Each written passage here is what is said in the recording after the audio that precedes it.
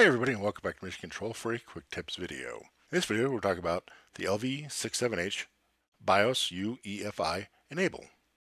To use the V11.1 and higher recoveries, you must enable UEFI booting in the BIOS on LV67H motherboards. This motherboard can be found on the following V1 hardware consoles: the Sapphire Touch, Pearl Expert Pro or the Pro Upgrade, Tiger Touch Pro or a Pro Upgrade, the Tiger Touch 2, and the Titan Net processor. The LV67H motherboard will have this BIOS splash screen upon boot. It may vary slightly between the console models and may also appear upside down. If the splash screen says Fujitsu, this does not apply to that motherboard. It is pre-configured. To enter the BIOS, it's best to connect a USB keyboard. Start the console, then immediately start to repeatedly press the Delete or Del key, depending on your keyboard. When prompted, enter the password 68340. Then use the keyboard's right arrow to highlight the Advanced tab. Then use the down arrow to highlight Boot Configuration and press Enter. Then use the keyboard down arrow to highlight UEFI Boot and press Enter. Now use the down arrow to highlight Enable and press Enter. Now on your keyboard, press F10. Highlight Yes if it's not already there and press Enter. The console will now boot from a V11.1 and higher recovery. So let's take a look at that.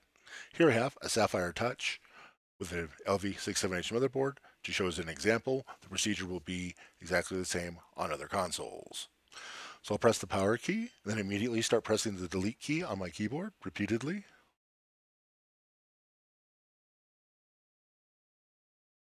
Now I can enter the password 68340 and press Enter.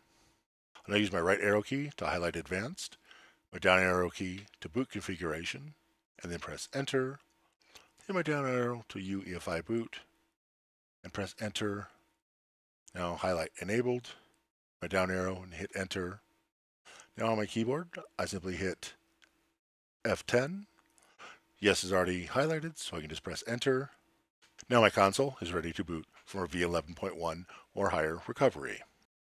So it has been setting the BIOS on an LV67H Avolites console to boot to a UEFI stick. I hope you learned something. Join us on Facebook at Avolites US. Join us here. Next time, please subscribe. Thanks. Bye.